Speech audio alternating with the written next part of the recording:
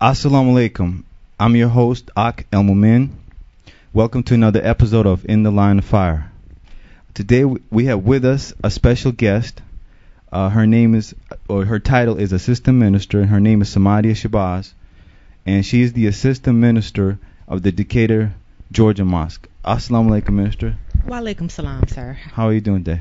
I'm doing well, thank you. How are you? I'm doing well. Good. I'd like to welcome you to our show. It was a pleasant surprise that you stopped by. You look lovely today. I'd like to say that. Thank you. This is a surprise for me as well. Okay, so as I was saying, I was introducing to the audience that we here do this show. Our minister is Minister Mustafa Salim of the Decatur, Georgia Mosque, under the leadership of the Honorable Silas Muhammad. Yes, sir. The people are aware of our minister. From time to time, he's our special guest. He comes on.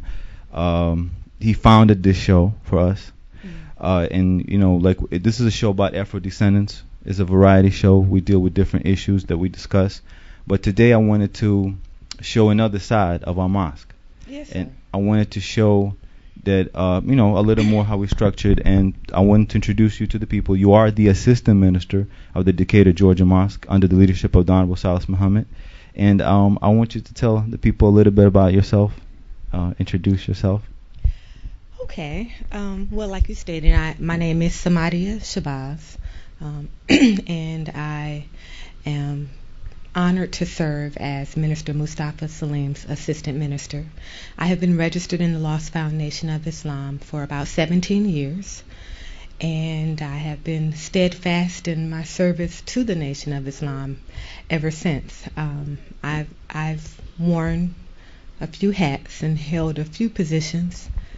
I was minister at Headquarters Mosque from about June of 96 until 97 when I relocated to Miami, Florida. So what inspired you to become a minister in the Lost Foundation of Islam? Well, quite honestly, I was not particularly or necessarily inspired to become a minister.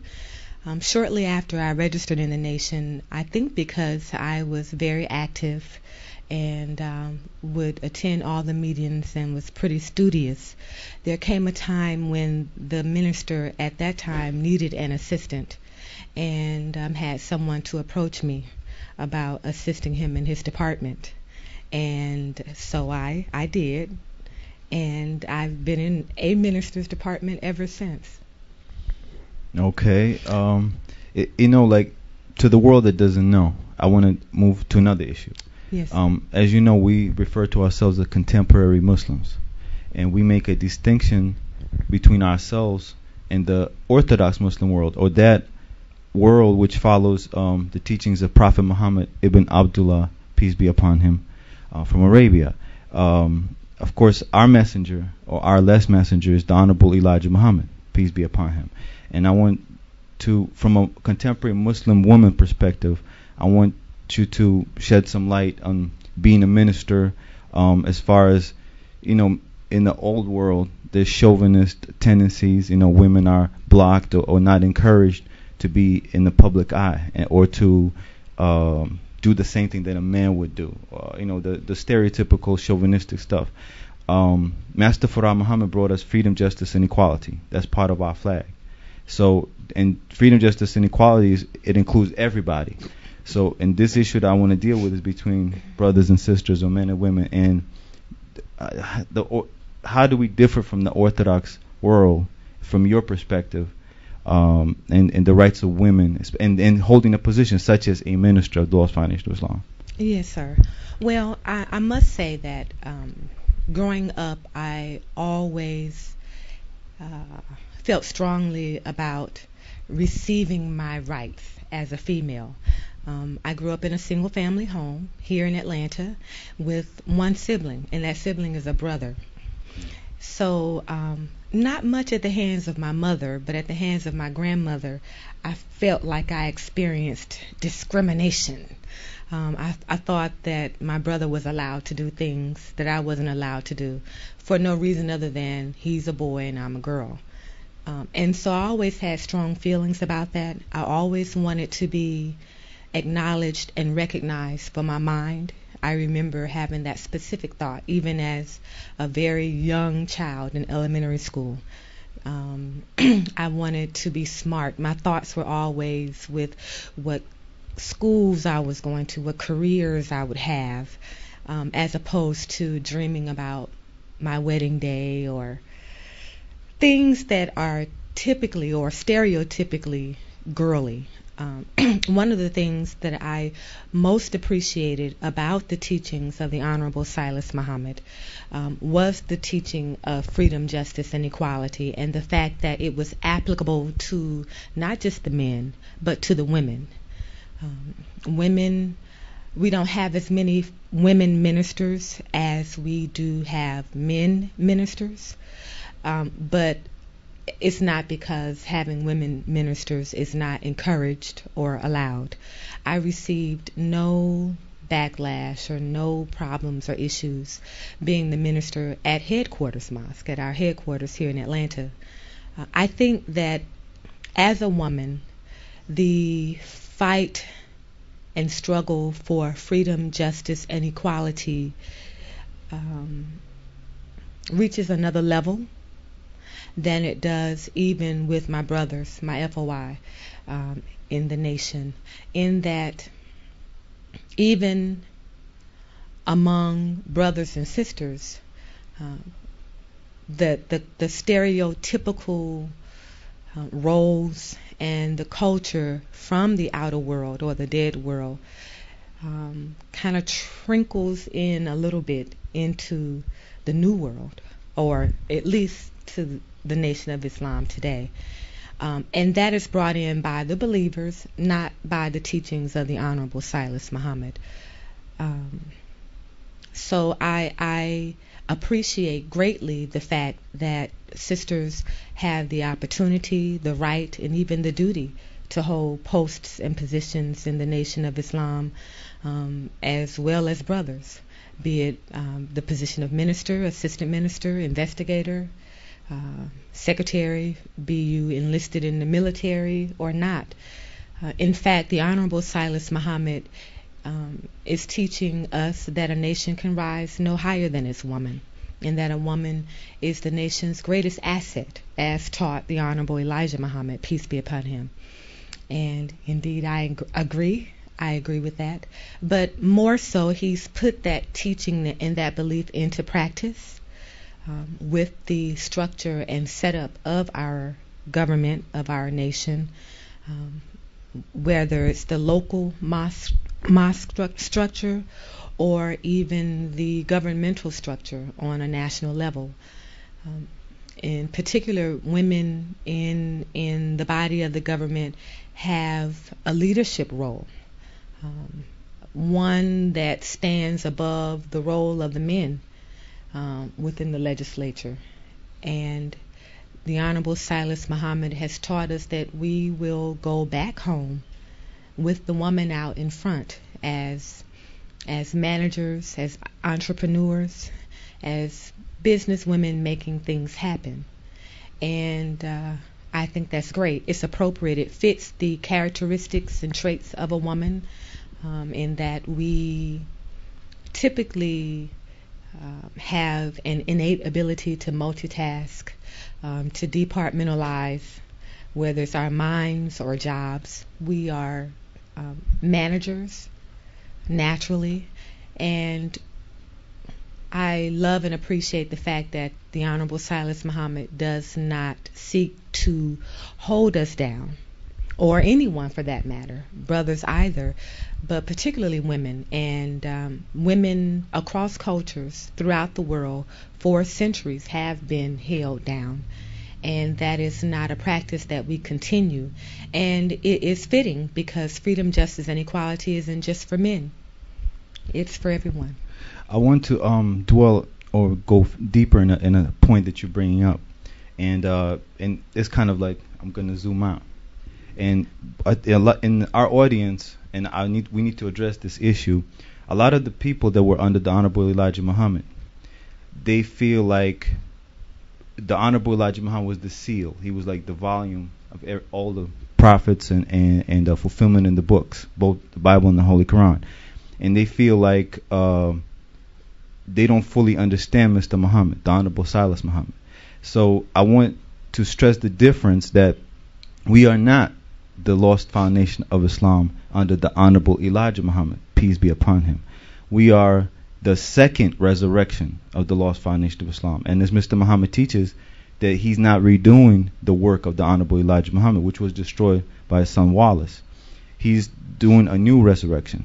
And in this resurrection, things are different. So a lot of the first rise Muslims, brothers and sisters, when they look in our camp, when they don't see that exact duplicate or that the same thing that the Honorable Elijah Muhammad set up, they feel like we're not real contemporary Muslims, or we're not the FOI and the MGT and GCC that the messenger set up. So I wanted you to, from your perspective, to deal with differences. For example, in the first rise, the sisters, even though grown women, they were referred to as MGT, and MGT stands for Muslim Girls Training. I know there was an issue that you all sisters brought up in the second rise, that we are not girls, we are women, and this you stress the second part of the training for women, GCC, and that stands for General Civilization Class.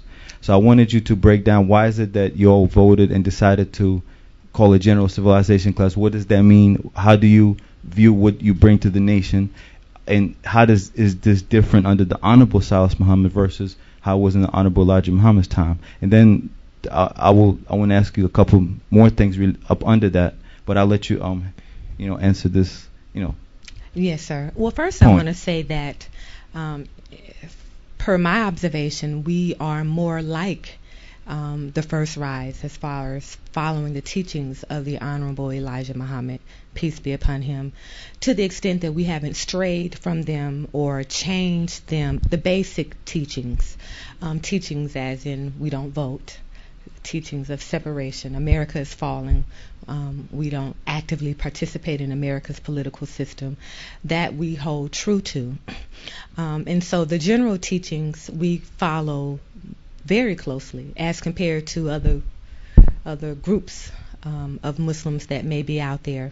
But as it pertains to women in particular, I do know that in the first rise, women covered themselves, and because of the role that the Honorable Elijah Muhammad, peace be upon him, played, and because of the fact that Islam came to the West, particularly America, via Master Farad Muhammad, Almighty God, Allah, to whom praises are due forever. And for the sake of distinguishing us as Muslims, the Honorable Elijah Muhammad, peace be upon him, dressed the women like the Muslim women dressed in the East, so that we would stand out as Muslims. However, that attire, as you can see how how I'm dressed this evening, we don't carry on any longer. First of all, it's an expression of freedom. While contemporary Muslim women, particularly the followers of the Honorable Silas Muhammad, do dress modestly, we don't cover ourselves from head to toe, and that tradition became a part of the culture as a result of man not having discipline and self-control. And instead of developing and mastering himself and developing the discipline to be respectful and civilized towards women, instead of doing that, he instead ordered women to cover up. So he put the responsibility of self-discipline on the female, which was unfair. And it's not an expression of freedom, justice, or equality.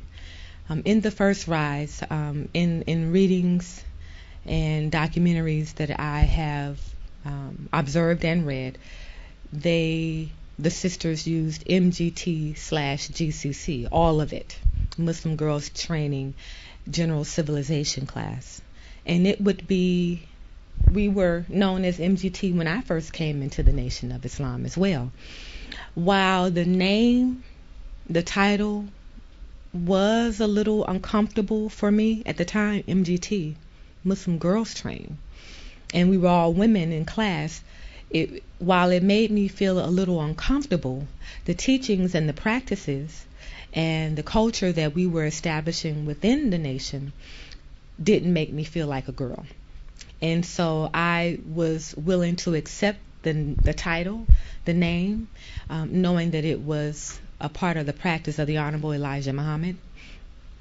In about 2004, I believe, it was 2004, the Honorable Silas Muhammad came down to Headquarters Mosque. And it may have even been 2003 because I wasn't there. And I believe I was still in Miami at the time, and I moved back here in November of 2003. So it was in 2003, I believe, that he went to Headquarters Mosque and met with the sisters and decided that we would be referred to just by the name GCC. And I think that perhaps he had heard complaints or concerns or murmurs of dissatisfaction from the sisters about being referred to as girls. And understandably so. And him being the man that he is and willing to submit to truth and being fair-minded and justice-minded as he is, I imagine gave serious thought to perhaps being called a girl in the ranks of the Nation of Islam is as insulting as being called a boy in the ranks of FOI would be for the men. And thus we now use the term MGT for our girls training, for our young girls who are in class. And once you reach the age of 18, they transition over to GCC.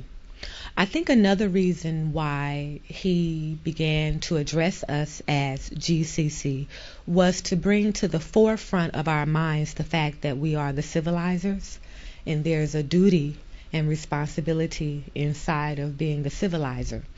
When I first came in and we were referring to ourselves as MGT, it was just MGT. We didn't say MGT GCC. It was just MGT. And being referred to as GCC, I believe, puts on the forefront of your mind the fact that this is general civilization class, that we are the mothers of civilization, and we have the duty to civilize. So it puts on my mind the necessity to master self and to be civilized, because we have a duty to civilize the earth. And I think having that in our name causes us to be even more mindful of that and elevates us to a moment where we are qualified to genuinely carry out that role. How do you view like this structure that we have? And, you know, the Decatur, Georgia Mosque is a new mosque. It's exciting. We're building from the ground up.